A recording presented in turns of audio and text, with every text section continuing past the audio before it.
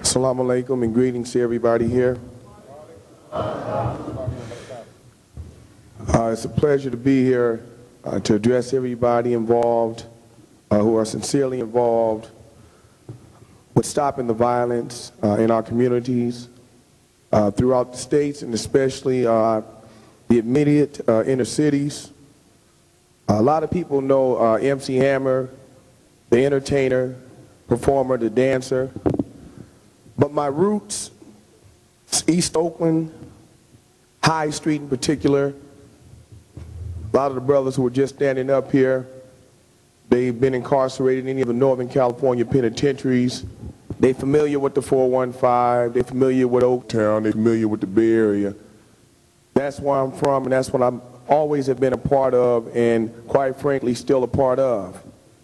But I choose to represent an answer rather than to add to the problem. And there's a lot of brothers who are like Bo in the Unity One effort who support, even though they themselves may not be able to stand up to the challenge of the environment, the challenge of I have to be me, or I have to be what somebody else wants me to be, or it's too late for me.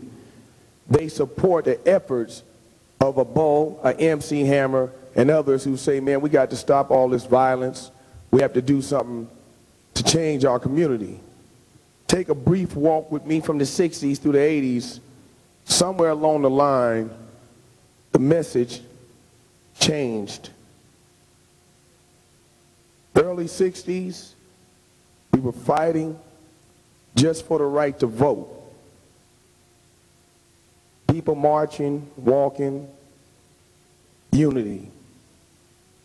I could live next door to Bo, leave my door unlocked, not have to worry about coming home, my house being broken into, something happening to my kids. 1964, 65. I'm 34 years old. I was born in 62.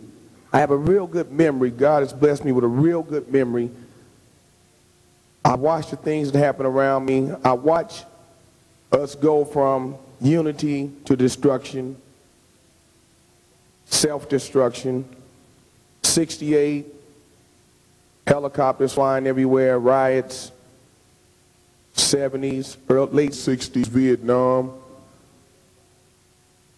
67, the gangs start to rise up as a result of environment, as a result of poverty, as a result of lack of education, as a result of a lot of things that were not there for us. What you see today in the African American is a soldier that has been able to live through, some of us, and survive without food on a regular basis, having to hustle without the same education as the rest of the world is receiving. The fear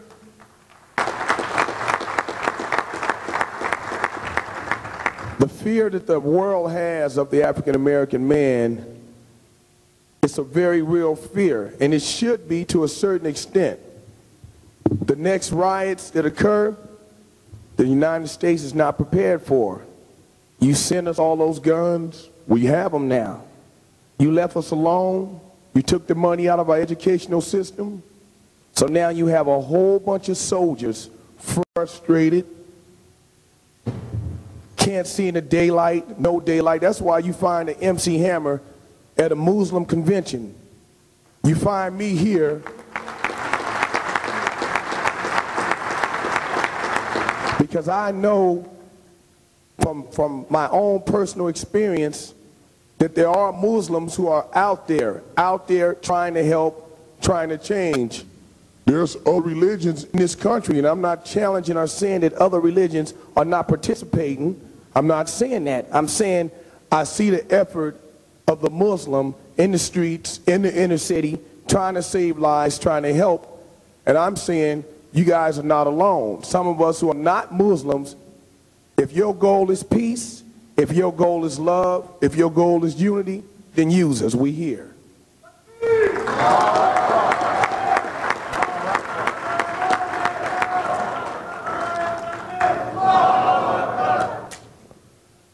not looking for anything else. I'm already a celebrity. What is that? That's nothing. The lights flash, the cameras flash, people know you. But what are you doing to really help? It's not easy. It's not easy.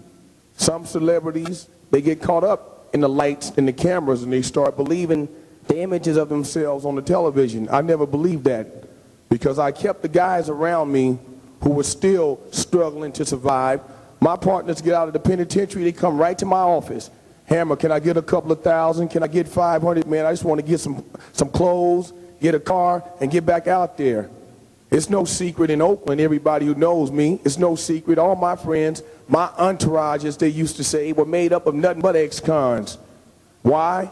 My brothers. I could be one of them tomorrow. Put my back against the wall, tell me my kid's not going to eat. Watch what you see. It's different. It's easy to sit there and say, I wouldn't do that. Get your back against the wall. I am a product of East Oakland. I'm a product of High Street. I'm not bragging or boasting. I had a conversation with another one of my friends who just got out the penitentiary a few weeks ago. He's here with me in LA right now. And we were talking. On my block alone, we have 6 friends all in jail for the same thing. Multiple murders. Not 1 or 2, multiple murders. Multiple murders. We have a demon that just hovers over our community. He just stays there. He stays there. And he gets inside of us. And anytime he sets that one thing to set us off, the value of life has declined so much, it's so easy to kill. We need your help. You need our help. We have to come together. I can't turn my back on the next man.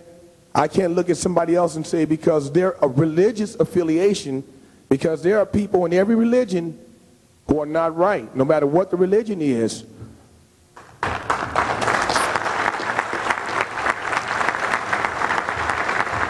Some people quote God, some people quote Allah. I want to see the fruit, the love. I want to see the love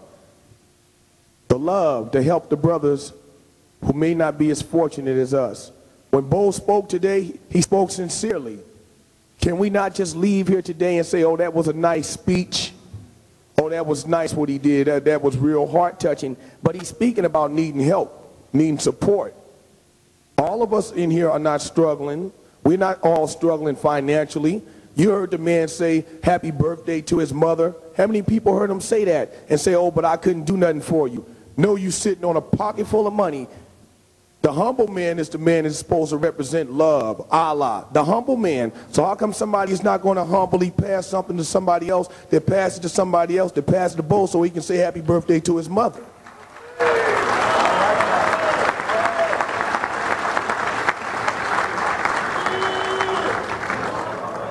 In the end, it's only us, all of us.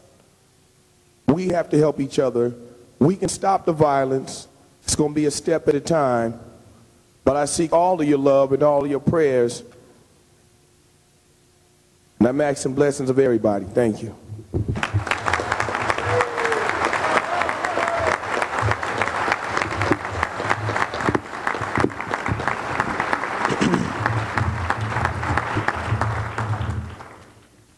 We thank our brother MC Hammer, who reminded us of our Muslim nature to be charitable. And we thank him for taking time from his heavy schedule and devoting his time for community service.